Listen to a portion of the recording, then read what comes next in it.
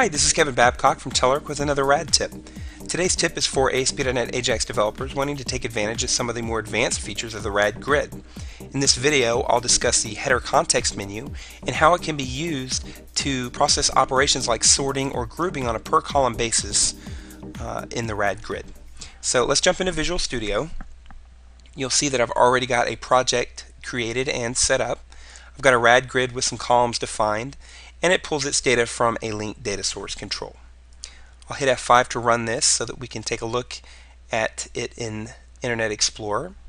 You'll see I've got a list of products from Northwind which display their product name, their category, price, and whether or not they're discontinued. Now there's really nothing special going on here, so let's jump back into Visual Studio and add some more functionality. Now by setting a single property, enable header context menu, and setting it to true, I can hit F5 and run this again and take a look at some of the functionality we've gained by setting that single property. Now when I right click on the header of the grid, I've got a context menu which allows me to group or ungroup my columns. So let's say I want to group by category here.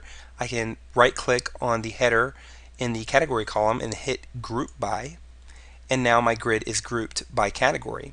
I can go and ungroup it. I can also right click anywhere in the header, select the columns menu, and select or deselect those columns which I want to display or hide. And I can easily display and hide those columns which I want to see or I don't want to see. Now what's cool is if we jump back into Visual Studio and let's say we turn on sorting and run this again,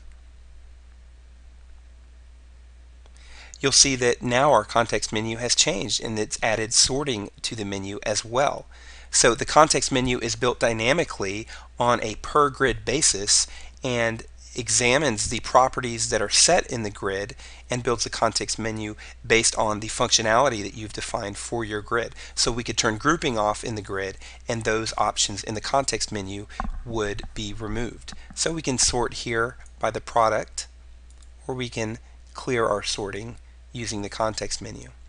So another really quick and easy way, just by setting a single property, to get some more advanced functionality of the grid. So tune in to future videos as I bring you more rad tips for Telerik controls. Until then, thanks for watching.